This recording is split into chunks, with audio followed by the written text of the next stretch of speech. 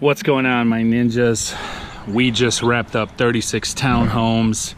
I mowed all of them front and back. They weed eated an edge. Now they're in the back. I just finished blowing off the front, and I'm gonna go ahead and blow off the back real quick, and should be wrapping it up here and moving on. Not sure if we're gonna take a break after this or not. We'll just see how they feel.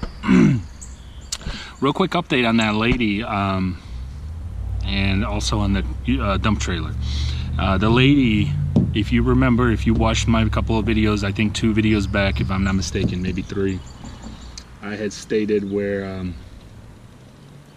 I had a lady who's not my customer, but she's a friend of one of my customers, and she needed some help, but I couldn't help her because of her budget. I personally couldn't mow her yard, and but I told her I'd look into maybe where I have a push mower that I can just give her. The more I just talked about it, I thought about it to myself and talked to my wife, and one of you guys also commented I am keeping my push mower, the one I started my company with. I'm not gonna get rid of that. I can't, guys. That's just, I can't do that. The other one, you know, I have it, but it's just a mulcher. It's not a side discharger, which I think is gonna give her more of a headache than helping her, because if her yard is overgrown, it's past due, with it being just a mulcher, it's not going to do much for her except just give it, like I said, a headache and clunks and bog down and maybe even die on her. So, and plus it's an older one, so you know, I'd hate to give it to her and then for her to use it once or twice and it just dies on her. So I've made the decision. I just got off the phone with her. I didn't tell her. She checked in with me yesterday, left me a voicemail. She said, "Oh, Nick," she's like 60-something years old, guys. "Nick," she's like, "I just wanted to check in with you. I know you're busy, but have you had a chance to look through some of the old push mowers that you said you might have for me?" She's like, "I hope one of the old ones has come back alive from the dead." And I just bless her heart, man. You know, she teared up on the phone when I called her just a few minutes ago, and I said, I didn't tell her this, but I just said, "Hey, I have a push mower." And she just teared up. So she's gonna tear up even more when I show up either Sunday or Monday, depending on her schedule. If she's home, she's supposed to be babysitting some people Sunday, but if she gets home early enough, babysitting people's kids. But if she gets back home Sunday early enough, I told her to call me and I'll drop by and give it to her. I've never met the lady, and just drop it off. But if not, then Monday or Tuesday. So stay tuned on that. But I'm not giving her a used push mower. I talked to my wife about it. We've kind of come to a decision and a conclusion that I'm just gonna go buy her a brand new push mower. It's nothing fancy, guys. It's not a self-propel or anything like that, but it's brand new. And I told her about it. I didn't tell her I'm buying it. I just said I have one, but it's not self-propel. She's like, "Oh my goodness, thank you, Lord, thank you so much, Nick. You are a blessing. I don't care if it's a self-propel or not. I don't ask for handouts, but this is a lifesaver." I mean, she just went on and on and on. And so yeah, I'm gonna get her a brand new mower, and I'm just gonna drop it off to her Sunday, either Sunday or Monday, Tuesday, like I said. And the reason I say Monday, Tuesday, because if she gets home late Sunday and it doesn't work out, Monday might not be an option for me because of my schedule. We'll just see, but either Monday or Tuesday. But yeah, so stay tuned for the giveaway.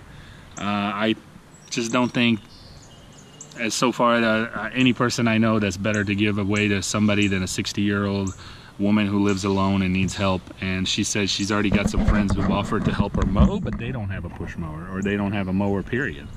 Or if they do, around their house, like a tractor, they probably don't have a truck and trailer to bring it to her house. People are not, I don't know, I guess not gonna do that, but they don't have one that they can mobily bring it to her, I guess. So she's saying she's already got some neighborhood kids that would be willing to cut her yard, and maybe even some friends, but she just needs a mower. So anyway, stay tuned on that. I'm gonna go wrap it up. Ninjas are furious back there. All I heard but yeah, I just wanted to update you on that. Also, oh, trailer. Okay, real quick before I go. I talked to Texas Pride, talked was responsible for any kind of warranty work. They're very cool, very apologetic. I'm very cool. I'm a very cool guy, guys. It takes a lot to get me all worked up or pissed off. Yeah, some people would be pissed. They'd be like, man, I just paid all this kind of money and this is what you brought me in my driveway. But guys, it's man-made. The trailer is freaking awesome.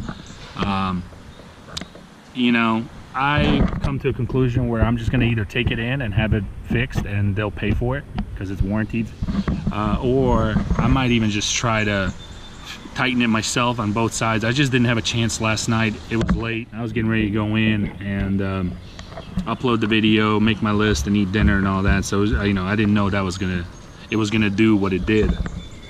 But anyway, just I'll either try myself or I'm just gonna take it in and you know, take it in or do it myself, and whichever one I do, I'll keep you guys posted. But it's gonna be taken care of, and I'll probably have to add a little bit of hydraulic fluid too, because a lot of it came out, but it's not a big deal. I love the trailer overall.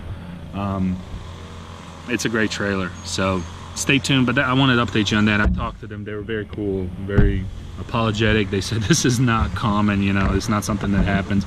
The most common thing they said they have is people overloading their trailer when it comes to hydraulic stuff, and people overloading their trailer and then trying to lift it and just bust it, and the lines break because it's too heavy. That, he said, that's the most common. Anything else, he goes, it's not, you know, and nothing like this. So sounds like it just wasn't tightened all the way at the manufacturer and both sides. So anyway, but I'll try to figure out, maybe look at it myself on Sunday and see if I can just tighten it and then try it again. If not, then I'm gonna take it in. If it gets too complicated or something that I don't feel comfortable, I'm gonna take it in and have them fix it. Not a big deal. I'll probably take it to one of those truck and trailers, or maybe even just any kind of auto body shop or whatever. Any kind of mechanic can do it. So but I'll definitely try to do it myself first. Stay tuned, ninjas. It's Friday and we're done with the 36 townhomes. Literally just wrapping it up, and we've got 20 on the list as usual. I've told you guys this before. It's 20 a day, and that's it. Take care, my ninjas. Here come my ninjas. They're chitter-chatting over here something. Talk to you later. Bye.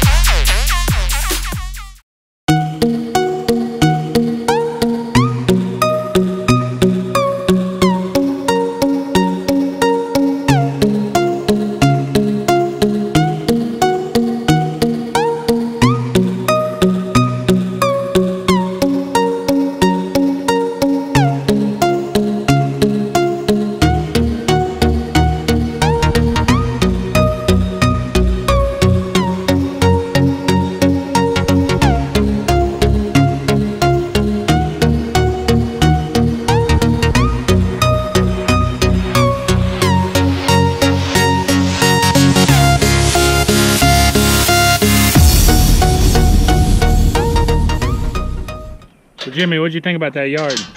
Man, that was a hell of a yard right there. Hell of a yard? Yeah. I think we missed some in the back, man. I might have to go get it. You gonna go walk all the way up there? Yeah. I don't know why that brown off your nose. Oh, it's permanent there, man. That's just looking like the brown off your nose. Nah, you're fine. But you the one who missed it. Did I? Yeah. I made it I pass. know, he missed 2 or 3 places right now. No, it's up there by that fence where you was trying to turn. You know how sometimes you gotta fill it in. Listen to this guy. He's saying I missed something. You hear did, this? bro. Listen, we can go up there right now. I'm finna fill it in. You can walk with the camera behind me while I fill in it.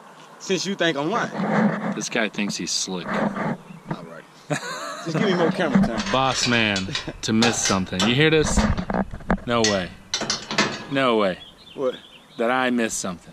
Come on now. Hey. Are you trying to be a YouTube star? I'm already a star, man. I'm already a star, YouTube. Way before YouTube, I was already a star. Now, with YouTube, that's just going to blow me up worldwide, Hold on a second. man. They're going to be looking for me in Germany.